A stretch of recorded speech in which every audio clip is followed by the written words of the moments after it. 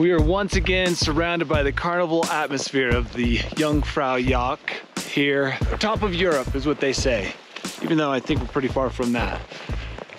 Today we're gonna go climb, Aaron, pronounce it for me. Mönch. Mönch. No, Munk. Munk. Mönch. So Nailed it. you just pick any of those pronunciations and decide if you like it. They're all wrong. Eiger yesterday, today. This is our rest day before we have a big day tomorrow. And Chase really wanted this peak, and we're gonna give it to him. Christmas is coming early for Chase. What Chase wants, Chase gets.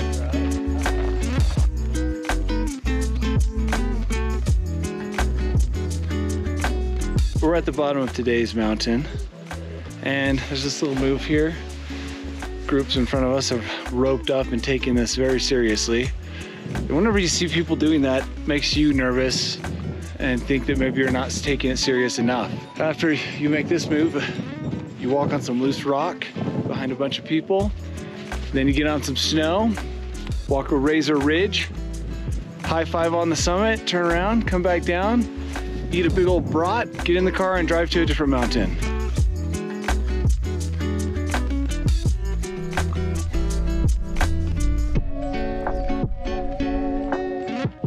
It's another beautiful day. I mean, that cloud cover behind me, I mean, how do you beat that?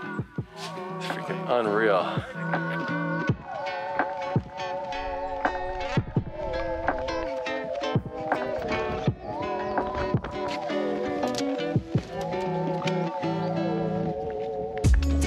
We're back in Mountain Disneyland. Took a train through the Eiger that we climbed yesterday.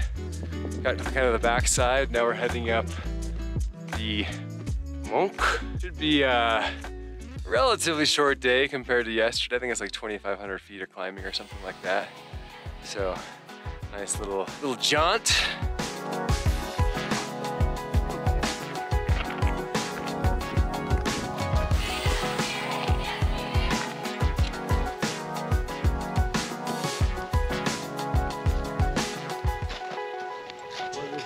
How cool is that?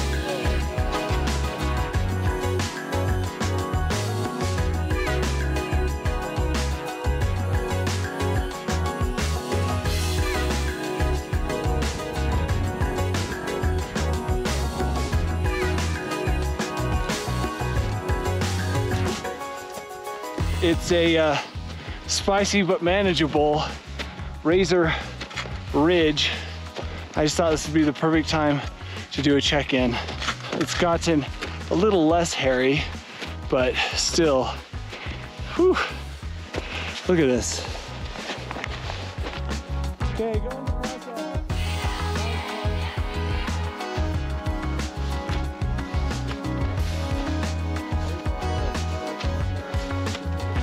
So as you can see, you want to pay attention to every step.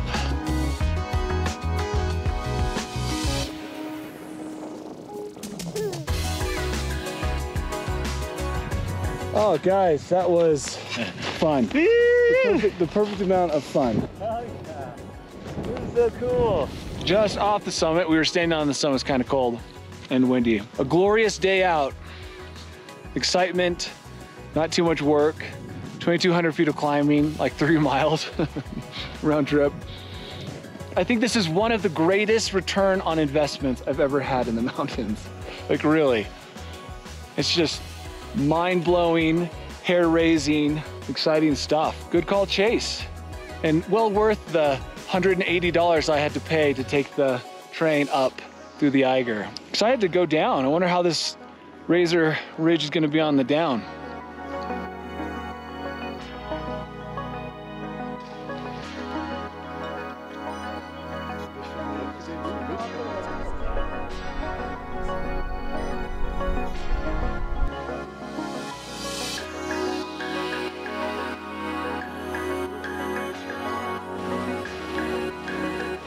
I think that ridge behind me is about as giddy as I've ever been in the mountains. It was just so freaking cool.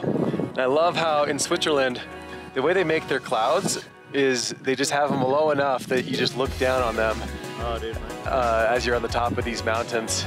very considerate of the Swiss to make their clouds sit low.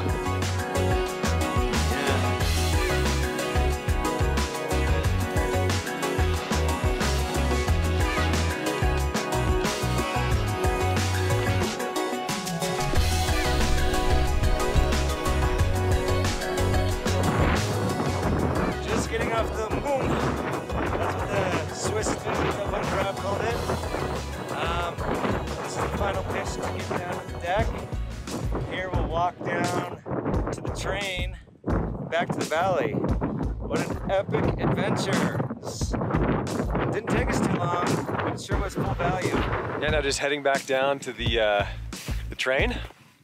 And as any 13,000 foot mountain day should end, we'll hop on the train, go back to the mountain you just climbed, and back to your chateau.